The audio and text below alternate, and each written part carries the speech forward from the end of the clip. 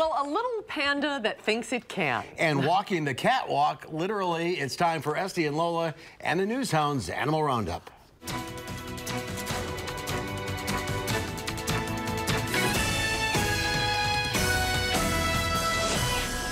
Estie says, talk about determination.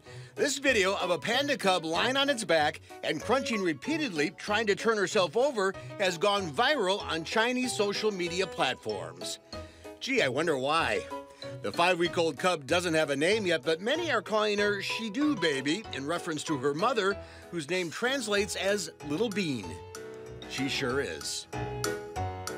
Lola reports the city of Krakow, Poland has once again been conquered by dachshunds. It's the annual March of the Dachshunds with an orchestra leading the parade. This year's edition was the 22nd annual march. Estie reports from Amsterdam, where a baby deer nicknamed Bambi thinks she's a horse.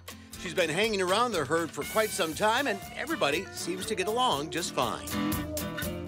Talk about getting up close and personal. Coyote Peterson from the Brave Wilderness Channel is visiting Karen the moose at a wildlife center in Alaska.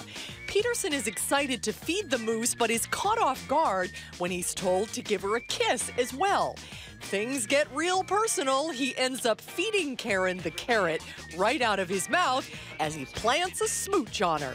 Moose love. Estie asks, what do you call a fashion show where the models hold kittens as they walk the runway?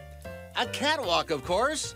The chain boutique Lou and Gray hosted their own catwalk to celebrate their new Fifth Avenue store in New York. The North Shore Animal League partnered with the store to showcase these adorable kittens that are all up for adoption. All in all, a perfect event.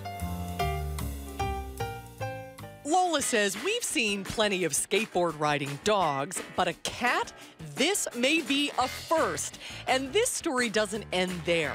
Digi may look like your average skateboarding kitty, but this rescue has clawed her way into the record books by performing 20 tricks in 60 seconds.